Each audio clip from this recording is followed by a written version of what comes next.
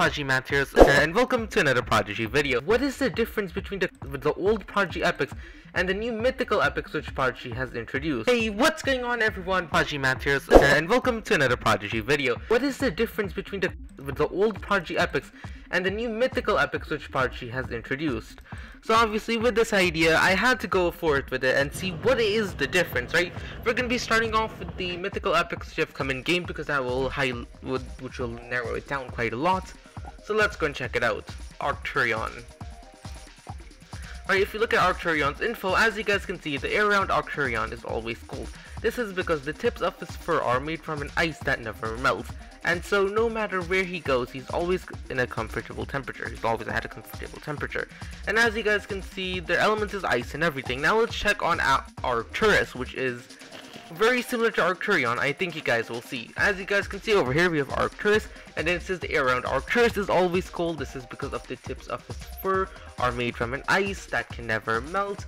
And so, no matter where he is, he's always at a comfortable temperature. So it seems like Prodigy even decided to rip off Arcturus on this. And of course, if you guys look at the power to hearts ratio, as you can see, it looks like maybe 70 to 30 or 80 to 20. And if we check on Arcturion over here, what you guys can see is it's literally the exact same. So now let's look at their differences, right? So Arcturion seems to have a shield and a cannon as his hand, which is quite intriguing.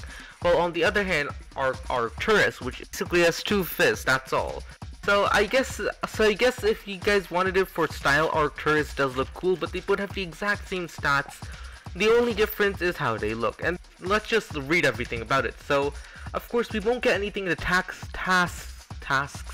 setting, but if you go to the about, as you can see, it says Meg Mayhem. While traveling underground, Meg Mayhem can sense movement on the surface, so he knows exactly where to appear and get the biggest scare out of whoever enters Bonfire's fire. And then for its stats, we can see it has 8,160 hearts at level 98, and its element is fire. On top of that, if you go to info, as you guys can see, they can cast the spell Volcano, Wildfire, Ion Cannon, and Spherical Crush. And furthermore, if you look at its stats, it seems like it has a power to hearts ratio of 90 to 10. Now let's take a look at our almighty Meg Mischief. Right, if you look at Meg Mischief, the first thing which we notice is, well, number one, its hearts to power ratio is the exact same. Now let's look at the description. When traveling underground, Meg Mischief can sense the movement on the surface, so he knows exactly where to appear to get the biggest scare out of those who have entered Bonfire's fire. You know, this over here, this Meg Mayhem stuff, it's sounding very, very similar to what this Meg Mischief stuff is sounding very similar to Meg Mayhem. But Meg Mischief came first, so basically Prodigy just copied the description and stats of Meg Mayhem. Let's see, hopefully maybe they have different spells, who knows? Okay, so we have Meg Mayhem over here, and if you check out Meg Mayhem's info, yep, it's the exact same spells. Okay, they don't seem to be casting different spells. It seems that Meg Mayhem is a bigger version of Meg Mischief, has some flames on its head, Basically, Meg Mayhem is a better redrawn version of Meg Mischief, and, well, I guess it does look nicer, but other than that, the only difference might be just that they look different, that's all. I don't know if their health has any differences in it, but other than that, so far, Meg Mayhem and Meg Mischief are exactly the same.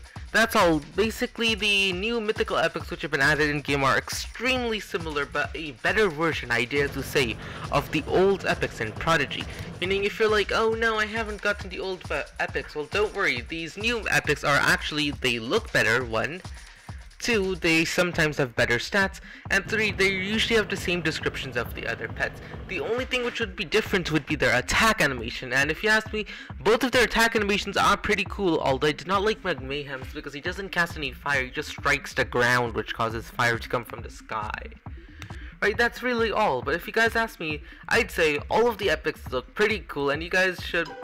If you don't have any epics, well, you guys can take this membership to, like, get the epics, because it's not too bad. You guys would be able to get yourself 3 epics for just 1 month. I mean, you could buy for a month and then... And yeah, guys, so that's all for this video. I hope you enjoyed it. Please do make sure to smash that subscribe button, turn on that notification bell, and give this video a humongous thumbs up if you guys haven't already. I will be catching you all next time one Dr. Genius out the house. Bye and have a good time. I hope you guys found this video informational and figured out what the differences between the new and old epics might be.